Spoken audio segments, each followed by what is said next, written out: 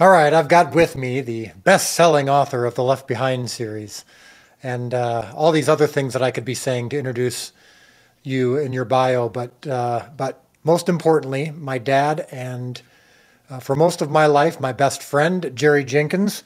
Dad, welcome. You are now talking to, hopefully, at this moment, tens of thousands of chosen fans who tuned in and are eager to hear from you. So thanks for joining me. Thrilled to be with you, as you can imagine. Yes. So speaking of thrilled, I got a front row seat when I was in college. That's when the Left Behind book, the first Left Behind book, came out. And similar to The Chosen, it took about a year plus to start to gain traction, and then there reached a bit of a tipping point, and then it continued to grow. We'll see how The Chosen continues to do. Of course, we're still relatively early. But the Left Behind series, how many did the series and kids' books sell total? What were the final totals, or at least the totals so far? Yeah, the totals so far are right around 63.5 million copies. And, as you mentioned it, that's really been a long time ago. The first book came out in August of 1995. So we're talking, it would be 27 years this year. And that whole series is still selling around 15,000 units a month. So it just keeps going. Yeah, that's awesome. Well, I'm curious. It's one thing for you to have experienced something like Left Behind, and to hope that I mean, you never pressured me at all to follow in your footsteps or to be an author or to do anything really. You just wanted me to pursue God's calling. On one hand, it's interesting for you and thrilling for you to see what's happening with The Chosen, but I'm curious how it feels for you from a spiritual perspective. When people say, "Oh my goodness, I didn't know you were that your dad wrote Left Behind."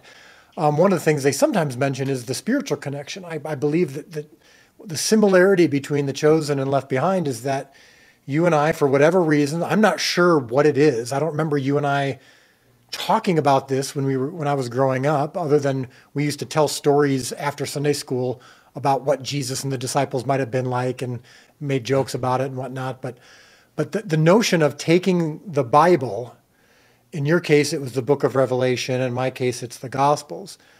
And however you want to describe it, not modernizing it, but making it palatable, making it maybe more digestible in some way for a modern audience in the media space. What has it been like for you and Mom to kind of experience this twice now, 25 years apart, to see, is there something to be gleaned from it, that audiences clearly want this more? Or is there something you find particularly interesting about seeing it happen again?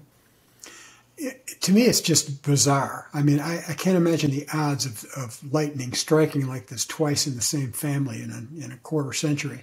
I have always wanted to imagine what scriptural truth looks like for real people.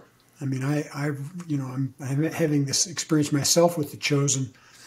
Whereas I read the Bible now, I'm picturing these characters, these actors who play these characters. And I can see them, and they're no longer statues on pedestals or paintings of men with big gray beards who march everywhere. It just brings it alive to me. And what I was trying to do with Left Behind, what Dr. LaHaye and I were trying to do, is to say, let's assume this is true. Let's assume that we can take this literally.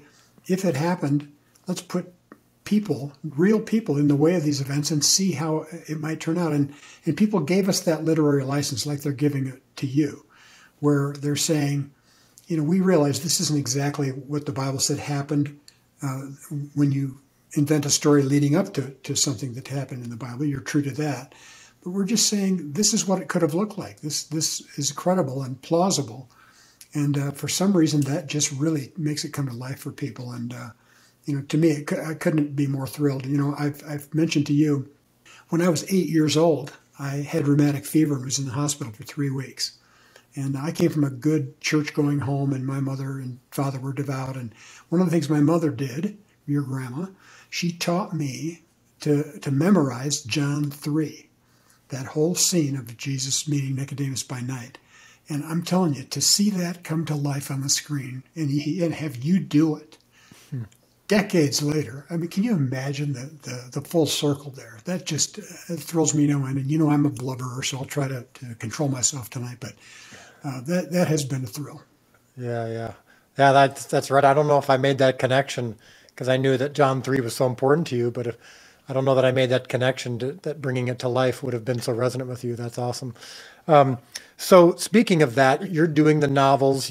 Book 2 is now out, and it's called Come and See. Let's give an example. So just real quick, if you've got a couple paragraphs that bring a little bit more context and a little bit more light to what people may have already seen. Yeah, this is the book that we can have in your home for just pennies a day. Yeah. And from chapter 50, the title of the chapter is Desperation. This is just after Jesus has been arrested. Simon can hardly believe Andrew has been right. He expected trouble down the road, but assumed it would more likely come as a result of the massive crowds they expected at the upcoming sermon. To see the man they had virtually given their lives to led away, his hands bound behind his back, is more than he can bear, more than I can bear too, apparently. He and Andrew raced toward the camp. Big James and John had been among those who appeared to stand passively as the arrest was executed. Simon has never been able to keep up with his little brother, and as he follows, he determines what to say to the others. Of one thing he is sure: he will never abandon Jesus in such a situation. Does no one else have an iota of backbone? I think people also get an idea of where I get my emotion from. It's hard for you to talk much ever about me or the Gospels or your Savior without getting emotional, and it's probably why about once every 1 or 2 live streams I'm the same way. And it's the poet Robert Frost is the one who said, "No tears in the writer, no tears in the reader." Well, there's tears in this writer, I'll tell you that. Yeah. Well, there's more to come. There's going to be a book each season based on each season of the show. You already have the scripts for season 3, and so that book will be worked on very soon. And again, one of my heroes, probably my number one hero, and one of my best friends, and someone who I have always been proud to say I'm the son of the Left Behind guy. It's never been a distraction or a burden. It's always been a joy and an honor. So I'm so glad we get to work together actually on this, and hopefully continue to have an opportunity to impact people. So thanks again for coming. Thanks for having me on. Couldn't get better than this. Yeah, I love you. Love you.